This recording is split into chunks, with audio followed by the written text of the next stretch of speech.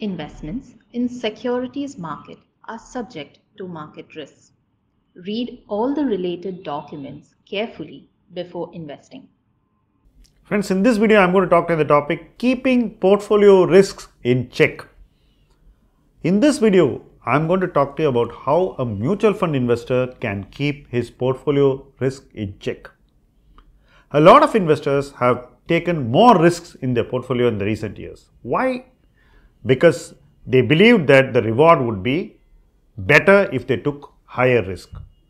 To be fair, that assumption is proved right as of today.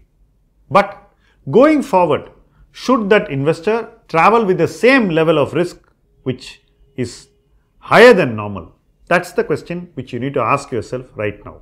My assessment is that there are times in every market cycle when the investor should tone down his risk, moderate the risks he is taking. Similarly, there are times when he should up the risk that he is taking. Both the toning down and increasing of risks must happen within his overall risk appetite. It should suit the individual investor's risk profile. So, now we are going to talk about toning down the risk, because the trade of upping the risk has worked out better than anyone would have anticipated and predicted. I know a lot of people take the last 2 months returns and think that this will continue for a very long time to come.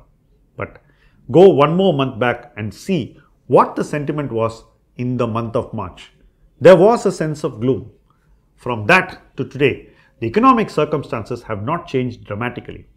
The earnings is not improving so much to justify this big move. But what has changed is liquidity, flows. So more people are chasing the same set of stocks and they are willing to pay more because there is very high FOMO, fear of missing out, running in the market. So you should not be a victim of that fear of missing out. Instead, you turn the market's fear of missing out into an advantage for yourself by bringing down the risk in your portfolio. How can this be done?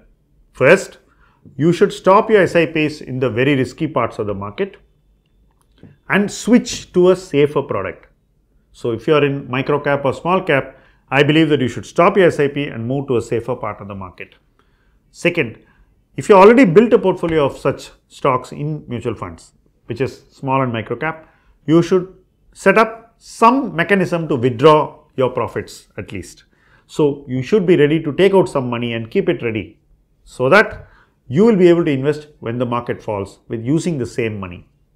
I know a lot of people say don't disturb your investments, but under circumstances like this, when valuations are running way ahead of fundamentals, you should be very careful, because the fundamentals, as they will get revealed with this quarter's result, may not be what the market thinks they are. They could be weaker than the market assesses the reality.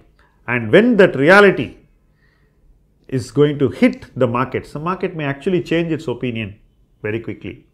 That risk is something that the individual investor must address now. You can't do it after that eventual change in perception happens in the market, because you will stand to lose whatever you gain now. So capturing the gains in your portfolio should be your current mission.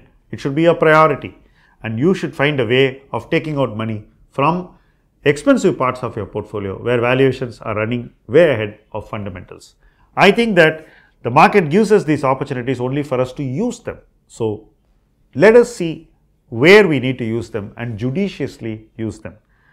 Wherever you are invested for the very long term, that part should not be overvalued. So I think that the large cap is relatively okay, but I wouldn't say the same of small and micro caps.